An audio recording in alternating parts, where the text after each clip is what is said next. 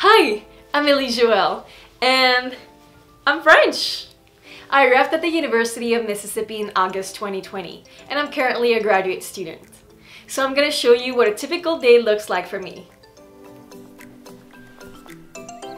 So in the morning, if my alarm doesn't wake me up, usually my kitty does.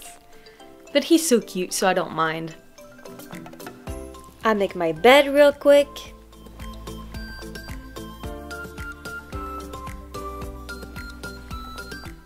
And then I hop in the shower. I like to pick my outfit for the day. Most Americans don't dress up to go to class, but I like to. I just feel more comfortable. Then I get ready. I like to go get coffee in the office of my apartment complex just to get my day started. And then I hop in my car. I bought this car about a few months after I arrived in Mississippi. It's just been easier to move around, but I know a lot of people take the bus too. I work in the student services building. This is me taking the elevator just because I was too lazy to climb up the stairs. I work for the study abroad office. This is my office.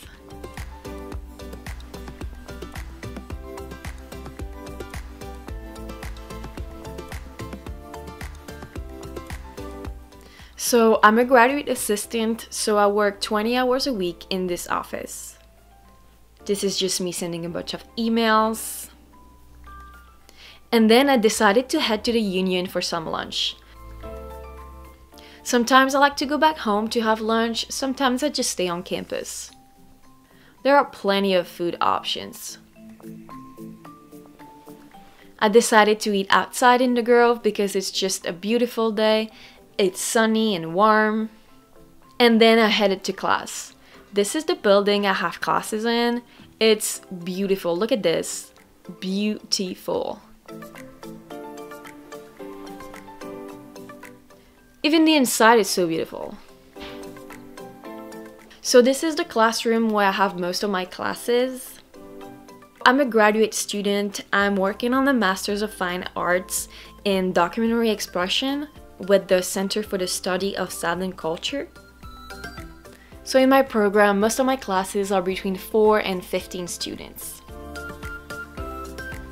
And then after class, I go back home.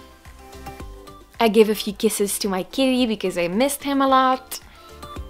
Then I do a little bit of homework in the living room just because I can hang out with my roommates that way. And then I make myself some dinner. And then I get ready to go out. Some of my friends came over to our apartment. Wait, pause. Look at all these nationalities. That is so cool. And then we headed to a party.